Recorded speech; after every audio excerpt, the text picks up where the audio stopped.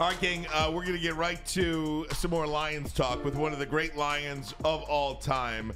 He is a current Lions radio analyst. Lomas Brown joins us now live. Lomas, have you been able to contain your excitement for this week? How you doing, buddy? I'm doing great. I'm at the Ultimate Fishing Show here at the Novi Show Place, so that's why it looks this way. But hey, look, I've had this nervous energy for about a week now, and wow, I'm just a little nervous about Matthew coming back here and facing our Lions. I got confidence in the Lions, but man, Matthew Stafford and that LA team, they scare me a little bit. Hey, Lon, for a second when I was looking at the curtains, I said, oh, he's about to be unveiled as Hall of Fame, baby. I was waiting for it. You know, the last time the Detroit Lions won a playoff game, you were on that team. Just talk about that energy after you guys won it for the city who hadn't won it before that for a very long time. Talk about that energy and what these guys are feeling. Yeah, it's great, man. It really is, Braylon. It's great how the city has embraced these guys. It's great how Dan Campbell and that whole coaching staff, the organization, they put a team out there. They put some guys out there, some resilient guys that are really being able to get it done. And I think for me, probably the most impressive thing is that these guys are so young. This window of opportunity should be open for a while for the Detroit Lions. So that's why I think the fans here, they're so excited about what's going on. They're embracing what's going on with the Lions. And I really think they're looking forward to it. I think that same old Lions, I think that's buried for good from now on here in Detroit. Hey, Lon, let me ask you one more question. You know, you talk about guys that have that electricity, guys that get you going. Benny Blades is one of those guys. Brett Perriman was one of those guys. We just talked about C.J. Gardner-Johnson. How important is he, not just on the field, but the energy, the way he talks to the media, the way he talks to the players? How important is he for this team? You're right, Braylon, man. He brings that confidence. He really does. He's that brash guy. He's that cocky guy. But he's that guy that team makes respect because they see him go out there and get it done. CJ, to me, man, he is the emotional leader. He's the guy that gets those guys gets those guys fired up. He's the guy if you need someone to deliver the tough, hard hit, to get the excitement going, he can do that. And I'm just so happy he's back. I'm so happy he's back with the team in that locker room. I just think he brings so much to this team, even with his Super Bowl experience he has. And we know we don't have a lot of guys in that locker room with that experience. So the more guys, the more voices that these guys can hear that's been there, done that, I think it bodes well for the team. Hey, Lo, it's Maz. Thanks again for coming on with us. We love you, man. Go Lions. Got you, Maz. Hey, man, what's going through Jared Goff's mind in this game? Not only does he have to win a playoff game for Detroit, but he is playing maybe for his future here in Detroit as well. What's his feelings right now? You know what, Maz? If it was me and I'm not Jared, I wouldn't put too much on him. I don't think you go in carrying the weight of the world on your shoulders. Yeah, he has a lot of things that's really, you know, it's going to be pivotal for Jared to have a good playoff run. I know contract and everything else, perception, just everything else.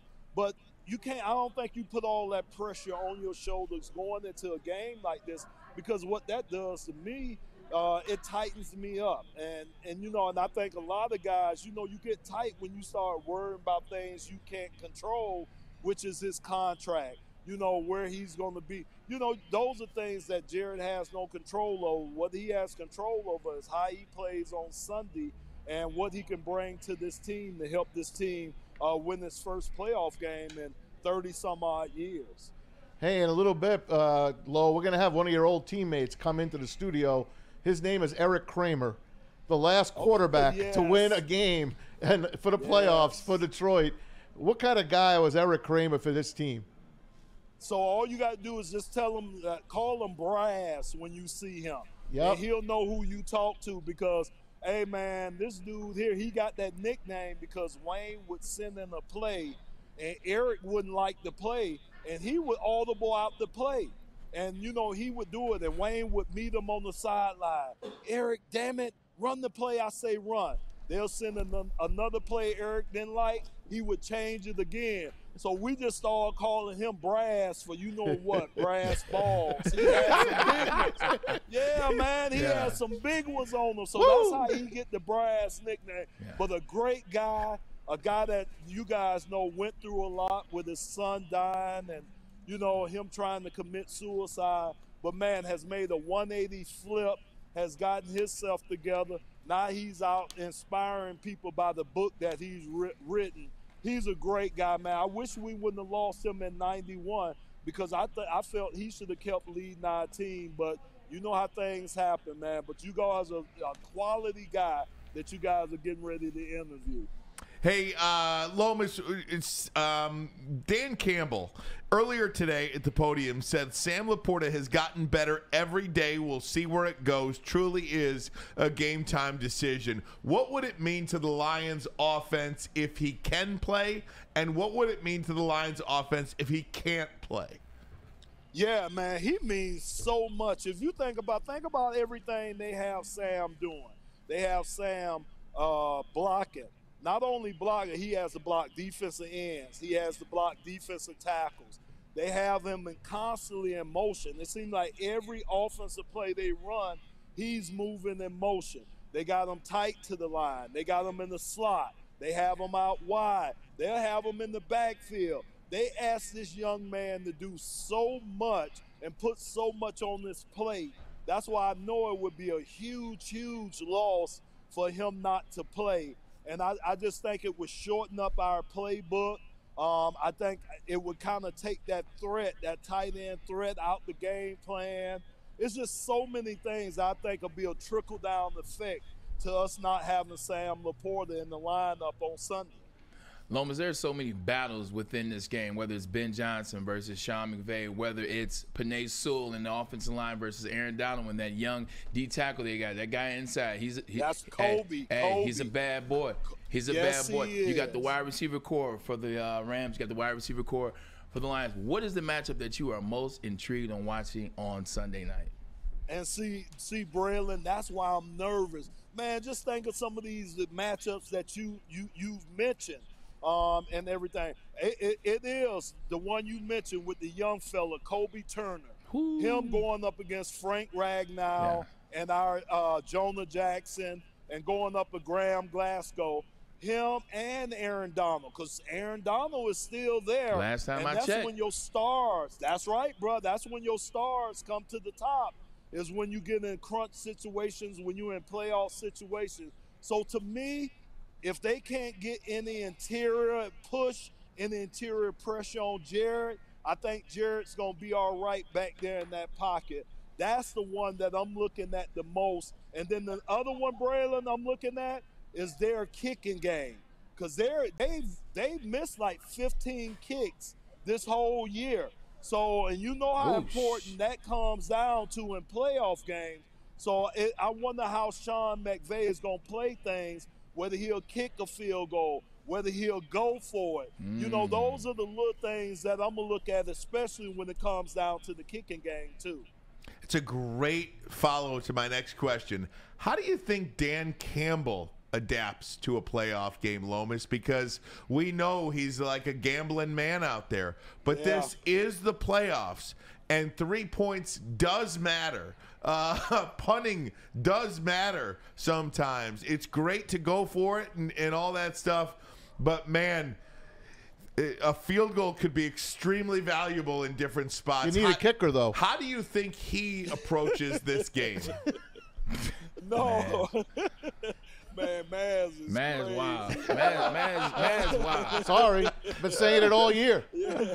But hey, Maz, I'm with you, man. I mean, I hope it doesn't come down to we have to rely on this guy to kick us a 50-yarder because, hell, he's been missing some of these extra points. And what are those, 35, 40-yarders? So I'm kind of with you on that. But to answer your question, what I think Dan Campbell's going to do, I think he's going to revert back, or he's going to tune in his inner Sean Payton, his inner Bill Parcells. Some of those great coaches that he played with and that he played for, I think he's going to go back to that. because he knows how important these playoffs are. This is sudden death, man. You lose this, we're out. It's over with. And I don't know if he's going to be willing to take some of the chances that he took during the season. I just think he reflects back on some of the great coaches that he played for and played under, and he would probably say, what would they do? And some of the sensible things that they do is take the points. Whenever you got an opportunity to take points, you have to take the points. Hey, Lomas, in continuing to talk about matchups in this one, obviously, Matthew Stafford against the Lions secondary is a big one. In 2 games within the last month, Nick Mullins, not Joe Montana, Nick Mullins has thrown for 807 yards in 2 games over the last month. What can the Lions defense do to stop or slow down Matthew Stafford? Maybe you get Houston back. Aleem McNeil's back now with a game. So CJ GJ has a game under his belt. Is that what matters here to this defense? They are. They're going to have to switch it up. It's no way that I think we could just rush 4 guys and have success against Matthew Stafford. Now, the biggest thing is when you blitz them, and Braylon knows this, you got to disguise those blitzes. Yeah. Because if you let a veteran quarterback like Matthew Stafford see that blitz coming, he's going to hit his blitz pickups. He's going to hit his hot to the reads. Super Bowl. He's going to make you pay. Yeah. And Braylon, against you Tampa. are so right. Against Tampa. Thank you. Absolutely. Yeah. Absolutely.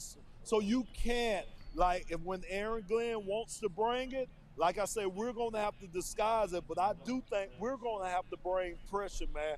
I think the only way our secondary is going to have success against those receivers is we're going to have to push Matthew off his spot. We're going to have to make him move around. He can't be comfortable back there, because if he gets comfortable back there, he's going to hurt us, because I think individually those receivers that they have, man, they got 2 of the top receivers in this league, Yeah. and this young guy Puka, and then you got Cooper Kupp, the triple threat, a triple crown winner. Isn't that what you call it, Braylon? The triple 100%. crown winner that he won?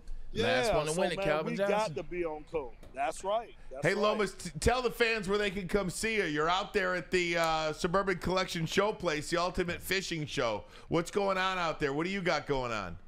So I got 2 places a day. I'm out here till 4 o'clock. That boy I'm working. at the Novi Showplace. Yeah, they working the big fella, man. they paying the big fella too, though. But Braylon, they fattening the pockets too. Hey, so as they should. Absolutely. So I'll be out here till 4 o'clock at the Novi Showplace. Then I'm heading over to the Gardner White on Hall Road, where I'm gonna meet Herman Moore, Corey Schlesinger, Eddie Murray, and Tim Walton. We have a tailgate. Oh, event Lord. at Not the, Tim. At the goal. Yeah, yes. Not Tim. Braylon. So you already know, Braylon. And I got to deal with Herman too. Don't forget Herman Herman missing now. no checks. Don't. Herman missing no checks. Let me You're stop. right, too. Let me stop. Hey, Lo, great stuff, man. Enjoy the events. Enjoy the weekend. Thanks so much for giving us a couple of minutes here. Thanks, buddy. Hey, anytime, fellas. Love you, big Take bro. care. You got I it. love you, Thanks. Jay. The great Lomas Brown, everybody. Don't Great get much stuff better than there. that. No doubt about it.